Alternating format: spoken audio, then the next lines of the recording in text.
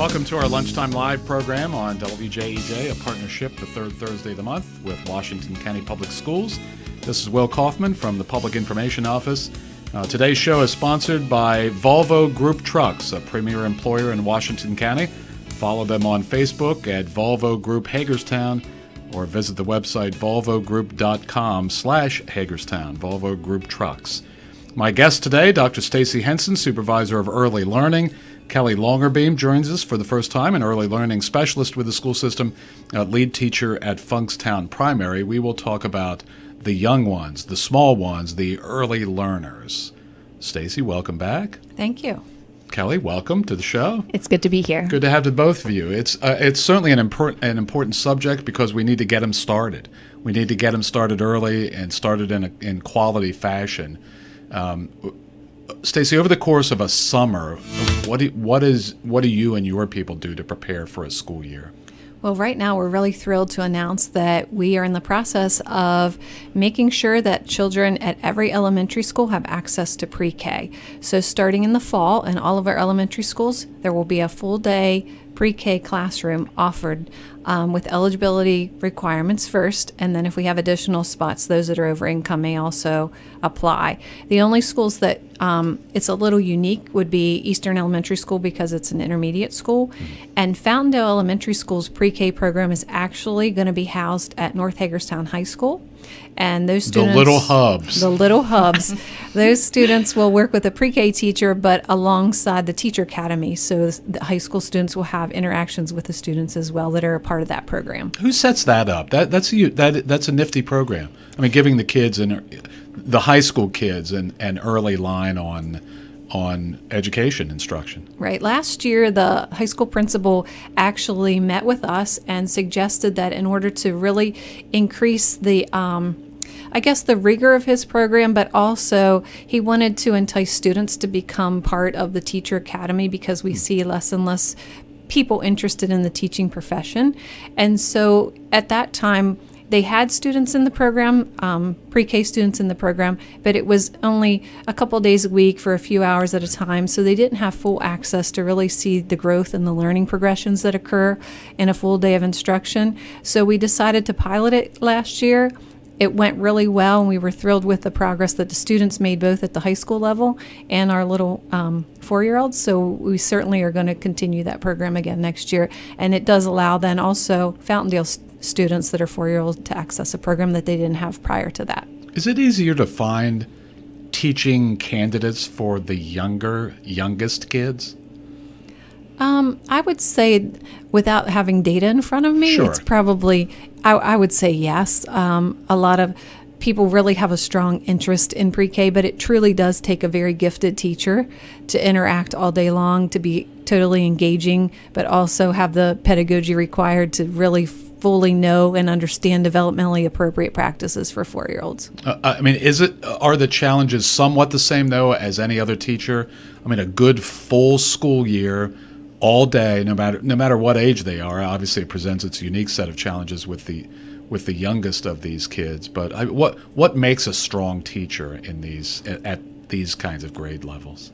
I would say somebody that truly understands developmentally appropriate practices and implements the academics, but also the social skills that are necessary for our children to succeed. Somebody that has a great balance of that, but also you have to be completely passionate about little ones to be good at what you do. And good teaching at any level is good teaching, but at the same time, it takes a really unique personality, patience, and a sense of humor, and somebody that's really, honestly, you probably put on 15 Broadway performances a day in a pre-K classroom, so you have to really be entertaining and full of life to do it well. Well, where's the balance between the entertainment, and I know what you mean, folks know what you mean, and the actual academics of it? What do academics look like for a 4-year-old? Well, we're really strategic in making sure that our kidlings come in with a really strong. I'm sorry. Our kids come in. What did you say? I call them kidlings, but they come That's in. what I thought. They come in. I didn't know if that was an official Washington County term, or No, that's just your cute phrase for the little ones. They come into kindergarten with a strong sense of concepts of print, so they understand how text works. So that's part of our instruction at the reading level. At the math level, we really want to give them a strong number sense. So it's beginning skills, also academic, but at the same time, we're pushing in the importance of play-based instruction. And just our centers are allowing the students to learn those social foundation skills like getting along, how to make friends, how to ask for help when you need to. Things that sometimes we hear from businesses in the adult world that our adults are coming to them without those skills. So we know that it's important to teach those skills early alongside the academics so that they don't have those lack those skills later on when they're entering the workforce. Is this our curriculum? Is there an accepted curriculum for pre-K? I mean, is like state mandates, or are we doing what we do, what we believe is best for curriculum? How does that work? We have created in Washington County Public Schools our own modules that are curriculum-based, but they align directly with the state Common Core standards. So there are pre-K Common Core standards as well. If you're just joining us, Dr. Stacy Henson is Supervisor of Early Learning for Washington County Public Schools. Kelly Longerbeam is joining us today, an Early Learning Specialist with the school system, also lead teacher at Funkstown Primary. Today's show is sponsored by Volvo Group Trucks, a premier employer in Washington County. Follow them on Facebook at Volvo Group Hagerstown or visit the website volvogroup.com/Hagerstown. What does the lead teacher at Funkstown Primary do? Sure. My role is to help assist teachers with any type of needs they have, whether they need help with planning, they need help with classroom management, if they need help with collecting data or analyzing their data, preparing lessons, if they need help reflecting on those lessons. I also go into classrooms and do lessons for the teachers and just interact with the students on a daily basis. Does your work vary from other elementary schools? Does it work differently at Funkstown than it would at any number of other elementary schools? No, I'm just probably on the floor a lot more. Yeah, I guess that is one difference between any other grade level. Yes. And when I asked Stacy about teaching candidates and all of that, describe the folks at Funkstown. One of the first things that comes to my mind is that they all have a huge heart for children, and they love what they do every day, and they love those children like they're their own, and they're just passionate about what they do, and they're continuing to grow as professionals and attending professional developments and attending conferences because they want to be better at what they do. We have different kinds of program opportunities for kids of all ages, and now we're going to have that for kids who are 4. Correct. Advanced learners at the age of 4. Yes. So last year we had this idea. We do early men's testing for kindergarten. So we have some of these kids who were testing who were not quite ready yet for kindergarten, but we knew that they had these skills that if we put them in a regular pre-K, they might be bored. So we started this advanced learner pre-K program. This was the first year we had it at Funkstown, and basically it is a blend of pre-K and K standards. So they're moving at a faster pace than what a regular pre-K classroom would be. It's a lot more of like a STEM focus. They do a lot of with engineering, hands-on learning, but still has that concept of pre-K though with the centers and the play. They're just doing more of those advanced skills. What happens when those kids get to kindergarten? I mean, are they ready to just blow through kindergarten? Well, we've actually had, that discussion, and that's been brought up with questions, and we actually had a very large transition meeting this past spring with all of our pre-K and all of our K teachers. We met, and they were able to collaborate and share information, so that information was passed from that advanced learner pre-K teacher to that kindergarten teacher already, so they have information on them and already know at what level they are.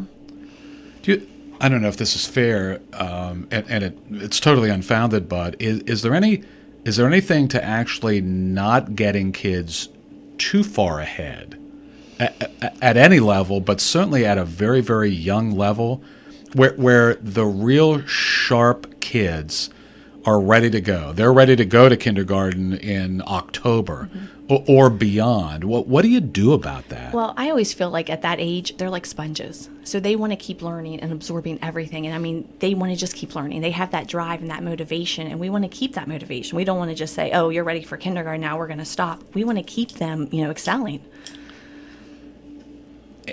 The process then, when do you Do you work with parents on that? Oh, yes, Okay. absolutely. That teacher, with pre-K, we only do report cards in November and then also in the spring. This teacher took it upon herself to do progress reports every marking period. So they had that information of how their child was doing, and she collected a lot of data on these students and really looked at those pre-K and K standards and made decisions with them. What was in that report? Sure. It was actually had all of the standards listed, and she would put things as well. Also, the social emotional piece was also listed in it. And how many kids did she have? She had 19 this year. Ooh, that's a lot. I mean, it seems like it. And we actually had such success with the program and in need of it, we actually will have 2 advanced learner programs this coming school year. And that's just at Funkstown? It is just at Funkstown. Is it? This sounds like it would work anywhere, yes? Absolutely, I think so. The reason for the Funkstown piece is we already have one teacher there so that they can be more collaborative in their instruction. Mm-hmm. We figured if we place both of them at that site, they can team teach, and then we can kind of move students from one group to another if we find that necessary. So we really, truly guide our instruction based on the progress of the child. What would it take to move this into other schools? Well, I think we look because really... I think, and I'm sorry for interrupting already, but it seems like to me, there ought to be a lot of enthusiasm over this. Right. It's so fresh and new, mm-hmm. and we're still really trying to look at the data that's mm-hmm. coming out of it too. So we're going to probably really monitor these students as they progress longitudinally through their education as well to see if we're really doing what's best for kids, because absolutely that's where we want to put our focus. For now, because it's new, we really look at our enrollment numbers and the requests for testing. Mm-hmm. So on our application, parents can select if they're interested in their child being assessed for the advanced learner classroom. So we'll really make a lot of those decisions based on the number of, based on the interest in the program. Right. But it's still, how about the very aggressive parent in some community other than Funkstown? Okay, that program's for my child because she's going to MIT eventually. I know that now at the age of 3 and 4. I mean, is there like special exceptions just based on kids? Sure. So Funkstown school doesn't have an attendance zone. So we accept students from all across the county into the program. So it's not just a program that's zoned for the students that live in the Funkstown area. It's a program, both classrooms will be a program designed for anybody in the county. So if you have a parent somewhere else that feels like their child is advanced and would benefit from the program, they're welcome to apply and attend. And we even actually leave space in that classroom. So when the school year starts, there are a couple seats still available because there might be students in another class or another school that are showing those advanced skills. We can actually move them into that program then. Do we sell the general community on this and the availability and the opportunity? I mean, I'm not aware of any major marketing campaign. Hey, consider this, parents. So we're really, quietly taking on kids and or identifying kids elsewhere in the county, or aren't we even doing that?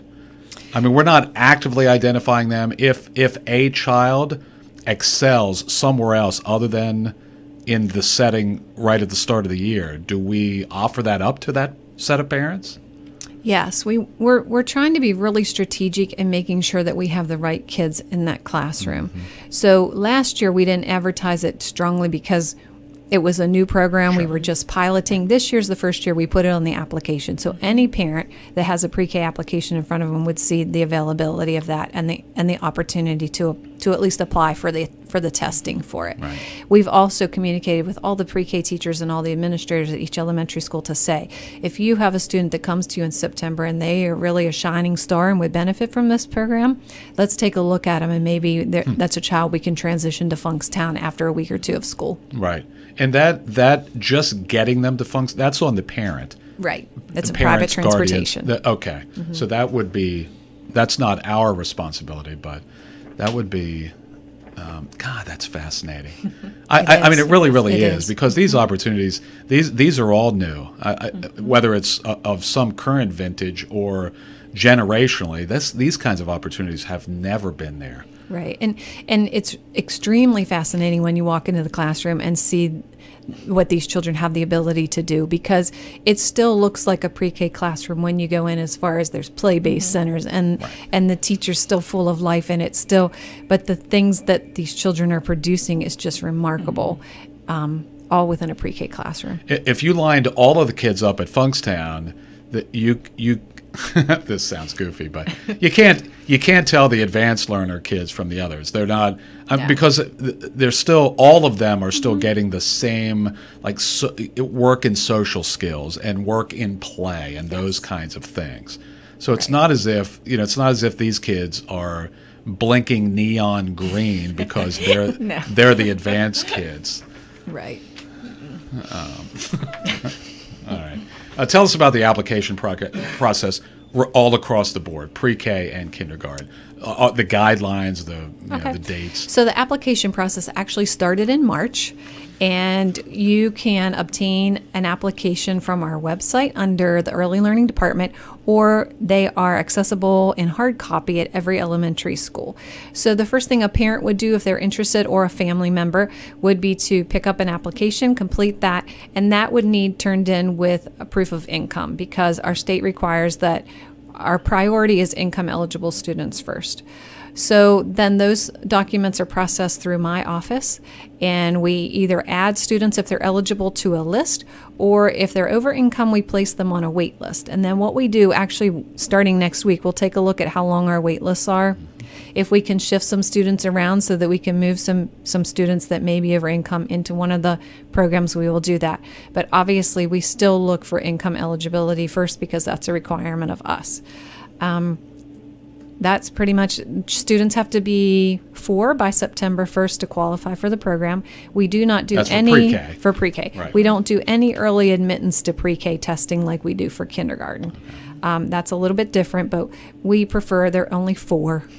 We prefer that the age eligibility requirement stays in place. Right. What are these kids doing prior to that, before they go to pre-K? Has that changed across the community? This community or any community? What are kids doing up to the age of 4? So what we hope that they're doing is in our deliriously ideal world here this afternoon. Yes. So really what our biggest push is that kids are being exposed to literature, texts, books in their hands on a daily basis, even before the age of 4. It's vital that they come to us with some experience with literacy. The other push that we continue to advocate for is, really they're coming to us with some limited listening and speaking skills. So the more parents and family members can interact with their kids and talk to them and take them places and expose them to things that they, just giving them life experiences would be really helpful as they enter a pre-K classroom. And simple life skills, potty training, feeding themselves, dressing themselves, those types of things are really things that parents can work on. But ultimately, the social skills are probably the number one push. Just students and children interacting with one another, learning how to follow rules, learning how to, when they do have a problem, knowing how to ask for help, knowing what respect means, or not necessarily that word, but how do I show respectful behaviors? Those types of things are just truly beneficial to us as students come to us. And I would just add, probably another large important thing to do is just to get down on the floor and play with your child. And just interact. Yes. I mean, we could do, and that's how they learn. We could just stop for the lecture about cell phones and about all of the rest of that, and it would probably be worth it at some point, and then more points along the way. But there are some basic things which are lost on many households for any number of reasons. But man, that sense of getting your child ready to be a learner, to understand new things around him or her. Some families do have some limitations. They have income limitations. Maybe they can't get out and about to do some of the things that would, even if they can't physically get to a park, things like that, much less acquiring books. But we have library branches. We have outdoor experiences everywhere, near every neighborhood around the county. Mm-hmm. I mean, it really is about that. It's about taking a simple walk and teaching your children colors and talking to them about sounds and things like that just can be done with minimal resources, but just an adult and a child interacting. It's vitally important. We've had a lot of push. We talked about this before we started, and it's a risky direction to take. But community-wide, there's been much more emphasis on readiness, school readiness, which means that period up to. It's not about going from pre-K to kindergarten. It's about those kids coming into school, a formal school setting for the first time. What are the? You have to be aware of at least some of the efforts community-wide. How are those things put together to benefit the school system? Are those things benefiting the school system? I would say absolutely. We have some new initiatives. We have On Track Washington County, the Early Childhood Advisory Council, and there's so many more. I know I'm going to be remiss in naming many of them, but there's a lot of community partners that are getting together, and they implement things like parent cafes and learning parties. Many of our churches are involved in those things, just to really communicate to parents, here are the expectations, but here's how. Here's different ways to interact with your child. Here is from birth to age 4, before they even enter the school doors. Here's some things that you can do to truly have your child better prepared and to be ready to interact with other students and adults in a school setting. If you're just joining us, Dr. Stacy Henson is here, Supervisor of Early Learning for Washington County Public Schools. Kelly Longerbeam joins us as a lead teacher at Funkstown Primary and an early learning specialist who branches easily beyond Funkstown. Today's show is our Lunchtime Live show, as we call it, sponsored today by Volvo Group Trucks, a premier employer in Washington County. You can follow them on Facebook at Volvo Group Hagerstown or visit the website volvogroup.com/Hagerstown. We appreciate the support of Volvo Group Trucks. If somebody wanted to, community members, whether they have a slice of the school system in their lives, families, in their work, or whatever, or anybody, how can someone contribute, for instance, at the early learning level, as a community member, to help us, to help teachers, to help school buildings? How can someone contribute as a volunteer in how many settings? Okay, so I'm thrilled that you asked that question. Our next Early Childhood Advisory Council, which really is a group of business people, teachers, administrators, countywide, that focus on birth to age 8. Our next meeting is September 12th. It'll be at the Downsville Pike Building, Central Office Building for Washington County Public Schools from 12 o'clock to 2 o'clock. We are welcoming anybody that would like to come and become involved, and there's enough partners in that group that can steer them in the right direction of how they would like to be a part of this. Right. What are some options? What are some options that that folks could get involved in? I mean, if they're hearing you two today, take me out of the equation because I could be hampering the whole effort. But if they're hearing you two today and say, boy, I'd love to help out. I love the younger kids. I love the teachers in the younger, these elementary schools are strapped. They have, all kinds of challenges. How can I help out? How can they help out? Certainly. So all of our schools welcome volunteers on a daily basis, I would say. So that's one area. We have little free libraries across the county that sometimes just need filled, and those are types of things that they can do. We also had different events that we've had through the year to help with readiness, and we actually had a Readiness Olympics back in June. Yeah. That we had set up at the fairgrounds, and we had different stations set up where the kids could play with their parents as we talked with them and talked about the importance of play and gave them handouts, and they got books, and it was just a fun day for them. So there were 1,000 things on that agenda. I mean, there were so many stations. We got the public service announcements here. We got them in our office at the school system, to get the word out from our corner too. So there were a gazillion things going on that day. But we always want volunteers for things like that as well to help with. Right. So, I mean, it's as simple as maybe contacting the school in your neighborhood, the elementary school closest to you, talking with, the building administration, talking with the secretaries, and just sort of getting a foot in the door and seeing what the process is just to be able to volunteer. I never, part of it was because of my own kids going through school, and I knew the value of being able to volunteer and, help out a teacher who's got 20-some kids and just, and honestly, and this is, it's a little bit one-sided, but I think there's value in this. I think, particularly at the elementary level, for guys, I think there's a lot of value in guys volunteering, because I think the younger kids see way more female adults on the teaching staff and at the building, at the building administration, probably maybe at home too, with the way families are fractured these days. So, for the guys, if you have some time to be able to volunteer in your local, particularly the elementary schools, man, there is a lot of value in that. I know I got, you get the, oh my God, Mr. Kaufman, thank you so much for helping out. Well, it was fun, first of all, and my own kids were there for part of that volunteer time. But